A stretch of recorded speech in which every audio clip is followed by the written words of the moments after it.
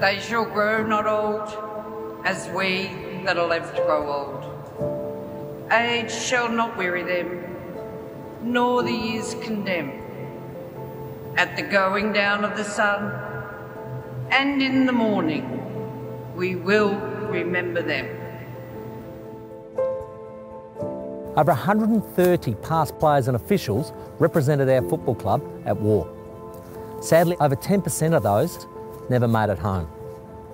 And we can't imagine the impact it had on those families. But those families now are generational Port Adelaide supporters. Obviously, what we do pales in comparison to those that have served for the country and risked their lives for the nation. But it's great to be able to use it as a platform to teach younger generations about what those before us risked and sacrificed for us to be where we are today.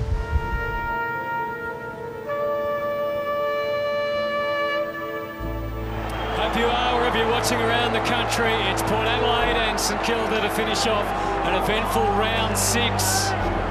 He's worked hard so far this year. Wow. His class is undoubted, and Motlop delivers the first goal of the night. He's still doing the team. And here's an opportunity for the debutant to take the mark. And the miss kick in. Martin Frederick got it off quickly. Hartlett to full forward. Dixon crashes down and Rosie says, thank you very much. Lines kept coming and just softened the kick. Oh, look at that. Fantasia! Absolutely fantastic. To get away 50 there. Bird Jones with a set-up kick. There was hands. And it's Georgiades who's dragged it down. Nice set to Houston, to Wines, Bird Jones, Frederick again. Take him on, son. He does. This is what he loves to do. Didn't get the handball back. Oh, Wines got thrashed. And it's going to be downfield. Robbie Gray. Dynamic Port Adelaide launching from Rosie on the wing. And Charlie's going to gobble this one up. It's his third mark of the night. This for his first goal.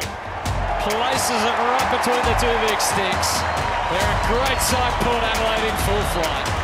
Oh, Georgiades missed time to leap that time. Araccio says, I'm not giving this to anyone.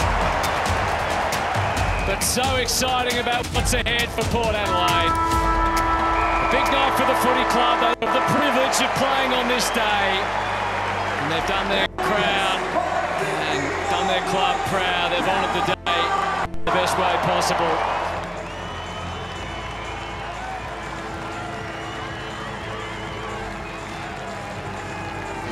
Oh, it's unreal. It's a dream come true. Ever since I started following footy in Port Adelaide. Yeah, can't describe it at the moment. Just wanting to celebrate with my family and friends.